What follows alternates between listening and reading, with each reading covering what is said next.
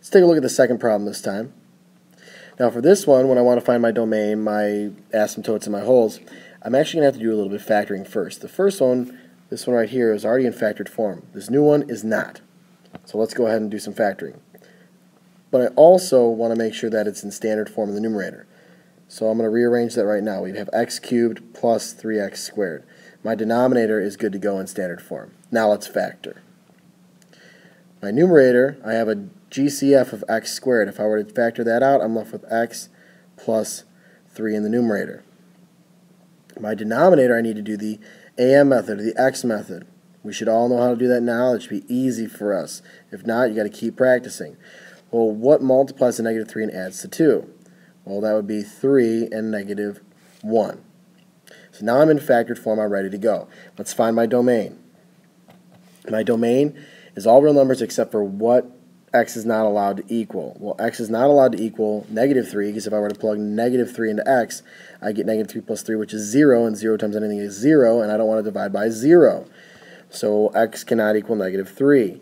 Another one that x cannot equal would be positive 1.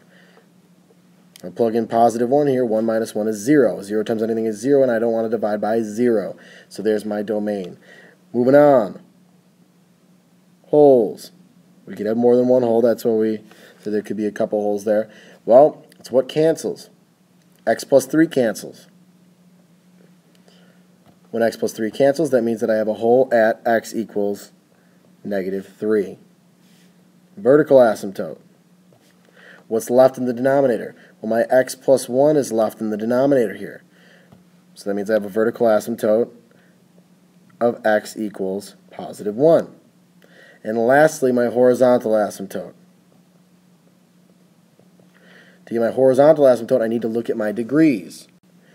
In the numerator, I have x to the third, so my largest degree in the numerator is 3. My degree of the numerator is 3. In the denominator, my largest exponent is 2, my x squared there, so my degree is 2. Well, my larger degree is in the numerator, which means that I will not have a horizontal asymptote. So you could say none, NA, no, something that says that there's not a horizontal asymptote. It's not y equals 0 or anything like that. There's no horizontal asymptote.